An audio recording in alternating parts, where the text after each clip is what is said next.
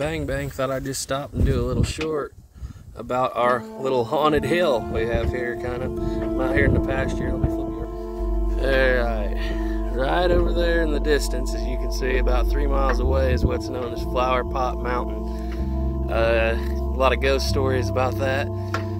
Wagon train came through here 1840s, and there was some, everyone was basically killed by the natives. And they found a diary years later in a special box that was underneath a tree on the side of that hill. And the diary went on for several days, documenting some torture and some very unpleasant things that would rival the Donner Party, basically, that happened right there at that hill.